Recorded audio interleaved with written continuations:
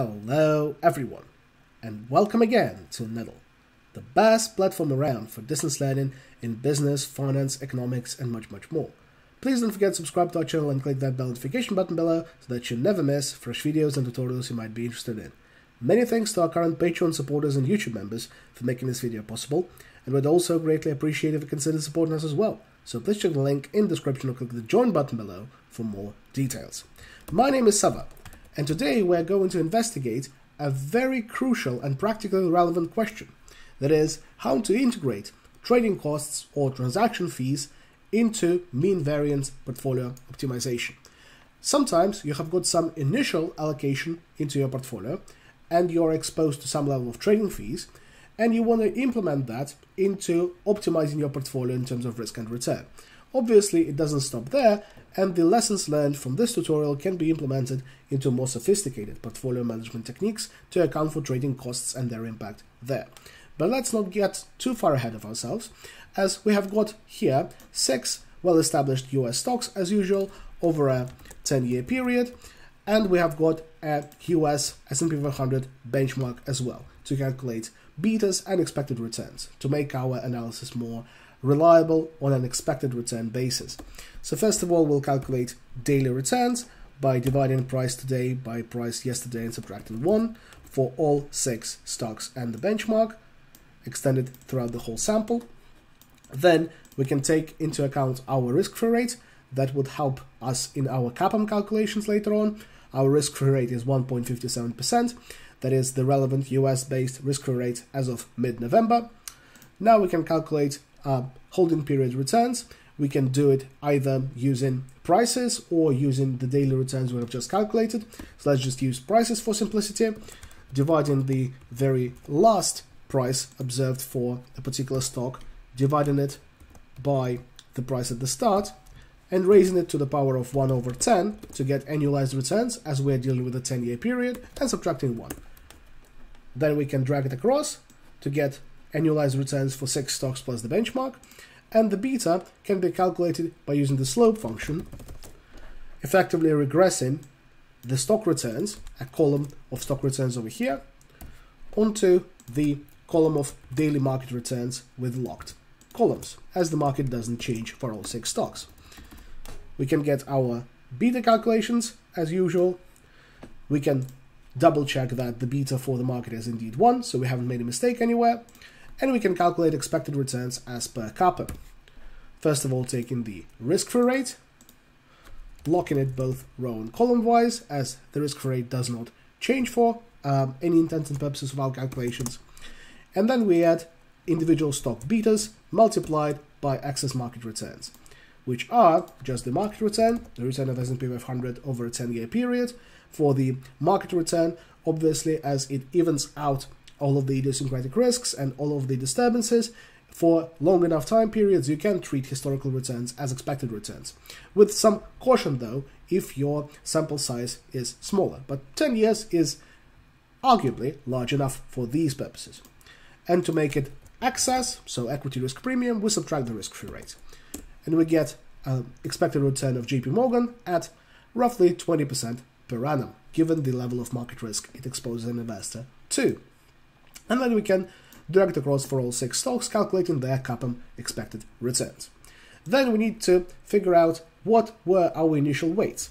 So let's assume that here our rebalancing was motivated by JP Morgan inclusion into our portfolio. For example, we figured out that the stock is undervalued, or that its expected return as per CAPM is quite high and is consistent with our, for example, below average risk aversion.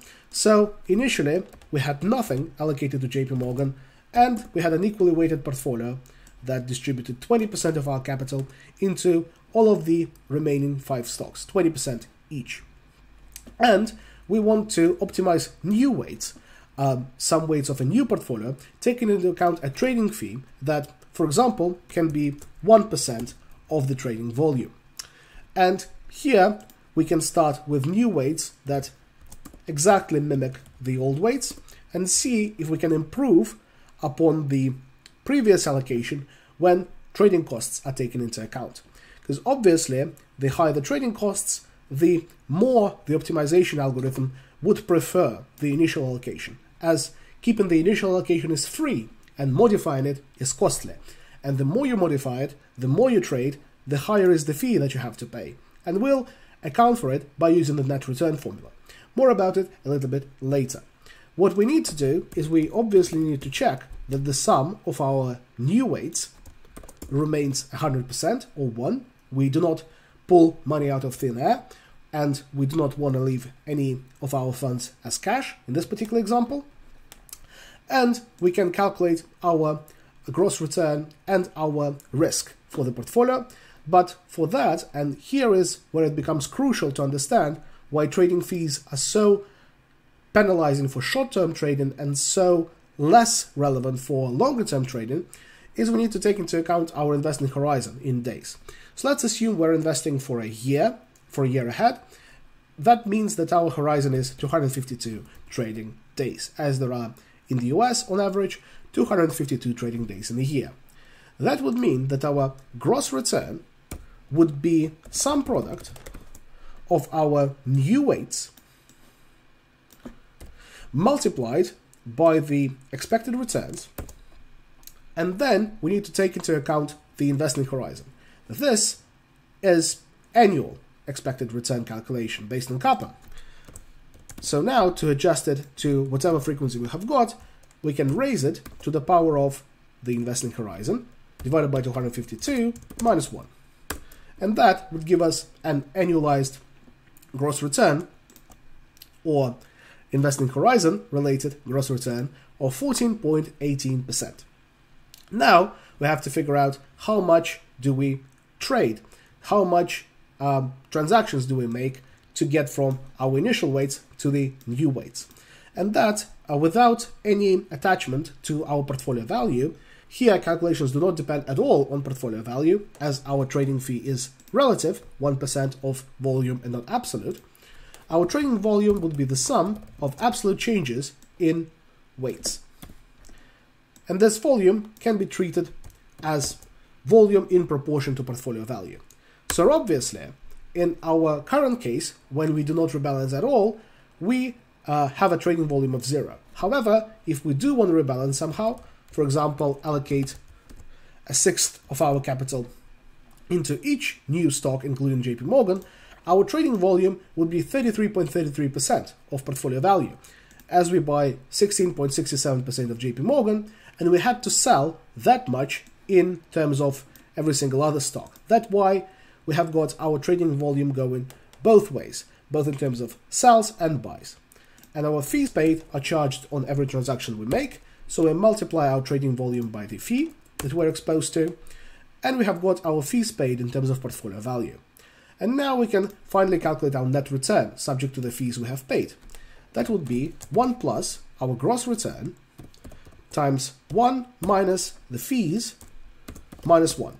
This is an approach that penalizes you upfront for the fees that you're paying, as fees you pay to the broker straight away. And that basically means that fees that you pay are implicitly capitalized when your portfolio is providing you with a return later on.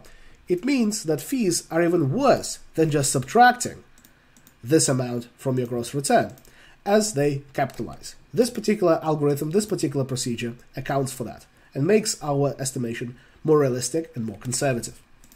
For the risk, we can simply calculate a simulated portfolio return using the weights that we've got. So here in the portfolio column, some product of the respective stock returns, as well as the new weights. For new weights, we need to lock the row, enforce it throughout, and calculate our standard deviation, bearing in mind the investing horizon. So we do stdv.as over the course of the whole portfolio returns column, and we multiply it by the square root of the number of trading days in our investing horizon. So we see here that our 252-day risk, annualized risk in that regard, is 16.34%. Now we need to take into account our risk aversion coefficient theta. Let's assume we are medium risk tolerance, medium risk aversion with theta equal to 3. For investors with high risk aversion, low risk tolerance, that would be something like 4 or even 5. And for investors with high risk tolerance, low risk aversion, this would be lower, most likely 2. That is a conventional parameterization. But let's stick with 3, let's stick with the average. And as for the utility, we can simply subtract from our net return that takes into account the fees we've paid, theta over 2 times our risk squared, which is variance. And that is especially important that we use the utility function when we are dealing with investing for different periods, simply because this utility function is time consistent. As both your return and your risk scale linearly, this utility function is consistent across different investment horizons. You would, disregarding the fees, that is, choose the same investment opportunity, the same prospects, regardless of your horizon. That is a very common and very famous property of this utility function. However, we'll see how trading fees come into the picture and change this particular property. So the only thing left remaining now is to specify our solver task, our optimization task, and compare different cases in terms of trading fees and investing horizons. So let's go solver and specify that we want to maximize their utility by changing our new weights, subject to the constraint that our sum of weights should be equal to 1. And that's all there is. Nothing else needs to be taken into account, as everything else is accounted for by our net return formula and our return and risk calculations. So we can simply click solve and wait until the algorithm converges to the solution. It has just done so, and we see that subject to a trading fee of 1%, we are allocating 22.38% into JP Morgan. However, we leave exactly the same allocation in Caterpillar, as it was not beneficial, given that level of trading costs, to forego any investment in Caterpillar, as it was quite consistent with our risk appetite and it did deliver quite substantial returns still. So this is how this would be different to a conventional optimization when your trading fee is 0. The case where your trading fees are 0 provides you with a much higher exposure to JP Morgan and Microsoft, stocks with the highest expected returns there, and it does reduce your investment in Caterpillar. Basically, the higher your trading fees are, the less you trade, as you are explicitly discouraged from trading a lot by the fees your broker imposes onto you.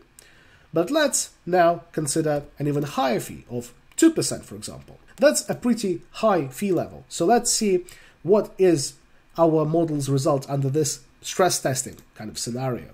If we click solve, we would see that our allocation changes less than in the initial 1% scenario, with only 12%, almost 13% actually, invested in JP Morgan, and 4 of initial allocations left almost unchanged. Microsoft exposure is unchanged exactly, whereas these 3 were changed marginally. And finally, when our trading fee is astronomical, like 10%, we can see that even though JP Morgan might provide us with better returns, the best strategy would be simply to stick with the original weights, as the trading fee is too high and too prohibitive. However, what would happen if our investing horizon is not a year, but rather 10 years? If it's 2,520 days, would it change anything at all in terms of how this extortionate of a fee affects our incentives? Let's check this out. If we click solve here, we would see that despite the fact that this fee is too high, if we're investing for a 10-year period and we are committed to not rebalancing our portfolio in this particular time horizon, we are incentivized to invest 56% of our capital into JP Morgan, even though we'd have to pay almost 6% of our portfolio value to our broker to facilitate this trade. The algorithm believes that this is optimal given the fact that we are committed to our portfolio for 10 years. And that actually teaches you quite a bit about the differences between active and passive investing, about different investing horizons, and about the impact of fees that is different for these approaches. If you stick with your portfolio for a long time, then fees are not a major concern. However, if you are rebalancing very often, then even moderate fees can wipe out all of your outperformance, all of your abnormal returns, and leave you with nothing, basically. And that is how to integrate trading fees and investment horizons into your portfolio optimization framework. Obviously, this is not only exclusive to the mean variance approach. You could use utility function with skewness and kurtosis, something that I've showed in one of the previous tutorials. The implementation would not change at all. Or you can even do something even more specific. For example, optimize diversification ratio or risk parity based on different return targets and different risk criteria. And that's all there is for such an implementation in Excel. Please leave a like on this video if you found it helpful. In the comments below, I'm eager to see any further suggestions for videos in business, finance, or economics you would like me to record. And please don't forget to subscribe to our channel and consider supporting us on Patreon. Thank you very much, and stay tuned.